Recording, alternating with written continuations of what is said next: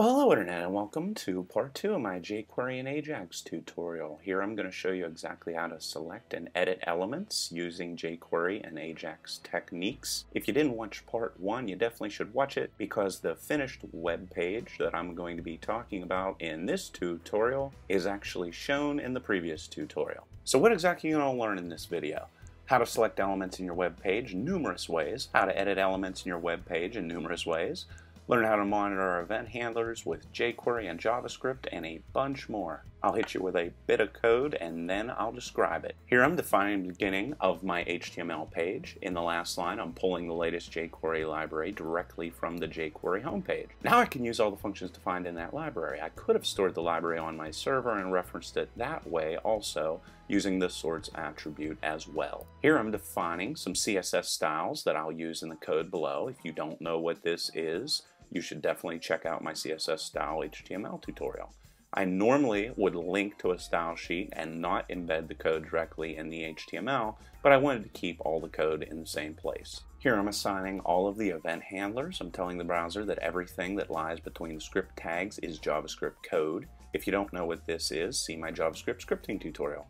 I then tell the browser with the second line of code that I want it to perform all of the actions defined between the curly braces as soon as the page loads. With the line of code that begins with document.getElementById, I'm saying that I want the node with the identification name 1 button, which lies in the current document or current web page, to be assigned an event handler.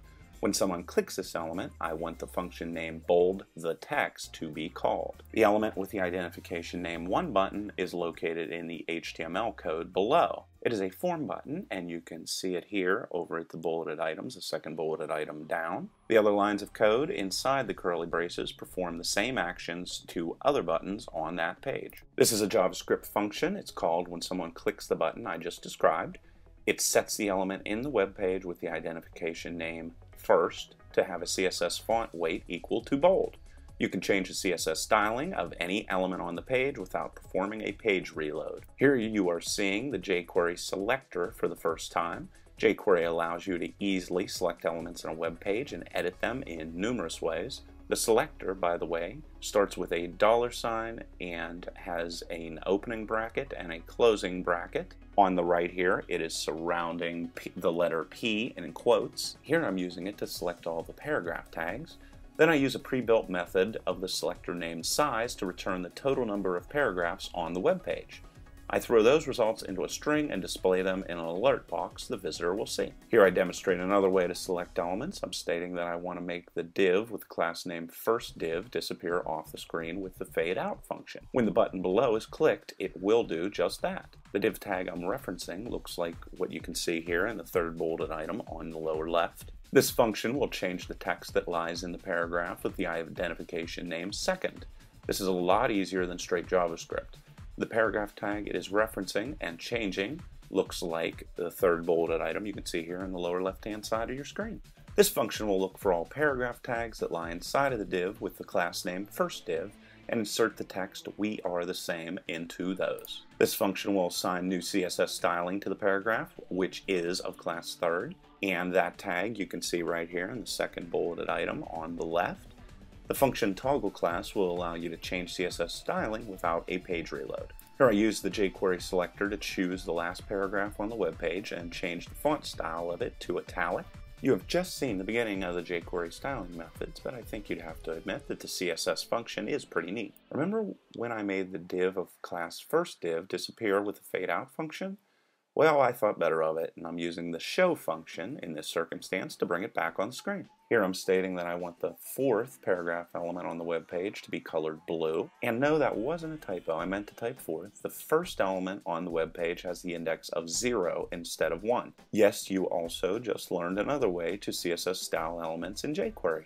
You can also directly change CSS attributes of an element by referencing the attribute name after the attribute name style. Here is another way to select an element in a web page. The selector code makes reference to an element with the identification name fourth. The function slide up will make the element named fourth seem as if it was swallowed up by the web page. It disappears slowly with a slide, And the actual element you can see here in the third bulleted item in the lower left-hand side of your screen. This code will insert a new paragraph element after the element named fifth. The new element will contain the text "another paragraph" in all circumstances, and the rest of the HTML code should be completely understandable if you know HTML and CSS. Here it is, by the way, right here for you to look at. You can also check out New Think Tank to download all of this code. It's 100% free and free to use in any way that you would like. In the next tutorial, I'm going to show you even more ways to select and edit elements. But first, here is a sample of what will be covered in the next tutorial. Till next time. In the next tutorial, I'm going to show you how I made this page right here. I'm going to show you how we can add a little icon next to this email. Make the table a little bit prettier. Fix the table title so it's a little prettier. Mess with the fourth paragraph. Mess with all paragraphs in this div right here. Highlight the fourth.